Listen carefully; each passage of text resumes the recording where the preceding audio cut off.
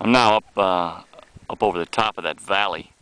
The valley I was just in is back in on the other side of these rocks here, about 2,000 feet down. We came up the valley wall and we're now up on top of that with the big rocks. You can see here, again, where the earth was flat at one time, it's now been tipped up. These have all been lifted up at an angle. This one here has been lifted up.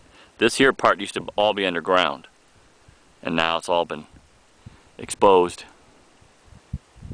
This one here, it's kind of difficult to see, but this used to be underground right here.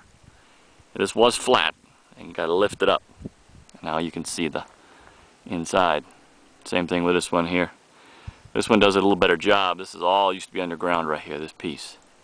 This was up on top. It looks like a mountain, but it's not really. It was just tore up. And these two here in the background, the same situation, tipped up. But this is on top of Capitol Reef National Park. This is in the south side of the park, sort of southwest side.